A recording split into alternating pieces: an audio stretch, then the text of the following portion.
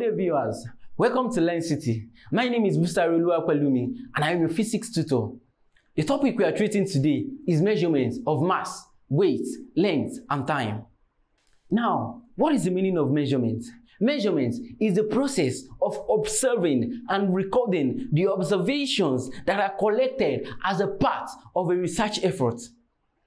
To get the exact measurement of an object, we make use of tools used in the field of science, especially in physics, called measuring instruments.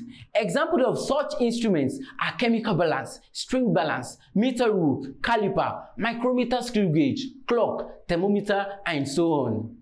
Now, onto the measurement of mass. What is mass? Mass is the quantity of matter contained in a body.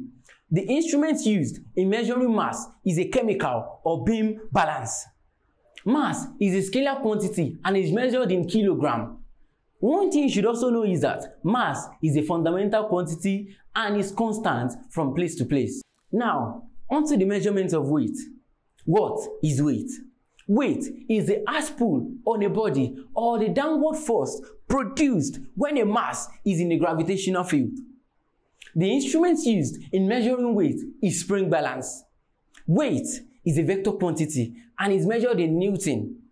Weight is also a derived quantity and varies from place to place.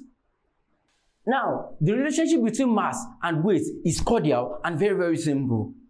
Weight, which is measured or which is represented with W and measured in Newton, is equal to mg. M, which is standing for mass, measured in kilogram, and g, which is standing for acceleration due to gravity, which is measured in meter per second squared. Now, onto the measurement of length. What is length? Length is the measurement or extent of matter from end to end. Length is simply the distance extended. Length is a fundamental quantity and is measured in meters. Length can be measured using a tape rule, a meter rule, a caliper, a vernier caliper, or a micrometer screw gauge. Now, onto the measurements of time. What is time? Time can be defined as the interval between events. It is a fundamental quantity and time is measured in seconds. Time can be measured using a stopwatch or a stop clock. Now, the next thing we are going to is fundamental and derived quantities. What are fundamental quantities? Fundamental quantities are the basic quantities that are independent of others.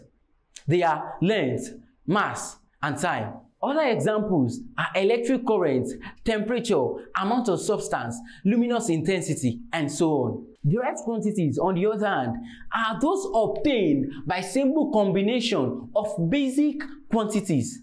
Examples of derived quantities are area, volume, density, velocity, acceleration, force, energy, work, power, momentum, pressure, electric charge, and so on.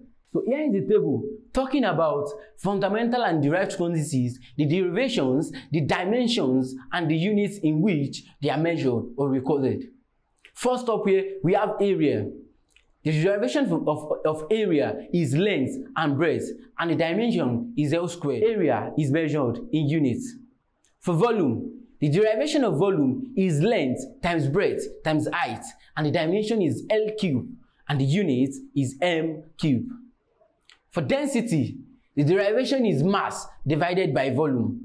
Since volume is L cubed, mass can be represented with M. So the dimension for density is ml raised to power minus 3.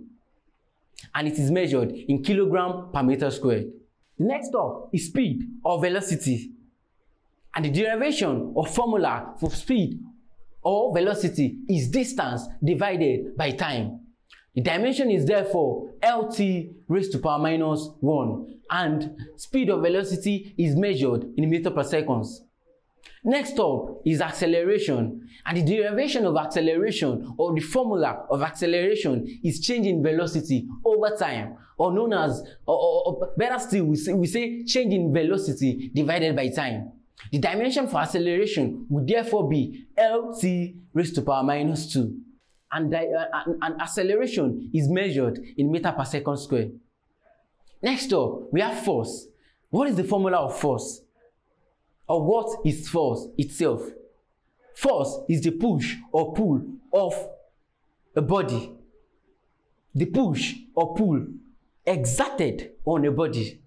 Simply put, the dimension, or let's say the derivation and formula of force is mass times acceleration, while the dimension is mLt raised to power minus 2, and force is measured in Newton. Next up, we have weight. I have described weight earlier, and the derivation or formula for weight is mass times acceleration due to gravity. Therefore, the dimension will be mLt raised to power minus 2, and weight is also measured in Newton. We have momentum. The derivation of momentum, or the formula of momentum, is mass times velocity. Since we've gotten mass earlier and we've gotten velocity earlier, so combining the two, we have mLt raised to power minus 1, and momentum is measured in kilogram meter per second. Next, we have momentum, and the derivation of momentum is mass times velocity. Since we've gotten mass earlier and we've gotten velocity earlier, so combining the two will give us the dimension of momentum. So the dimension of momentum is mLt raised to power minus 1, and momentum is measured in kilogram meter per second. Next up, we have pressure, and the derivation of formula for pressure is force times time. So therefore, the dimension of pressure will therefore be mLt raised to power minus 1, and pressure is measured in newtons per second. Next up, we have impulse, which is the product of force and time, and the dimension will be mLt raised to power minus 1. Impulse is measured in newton per second.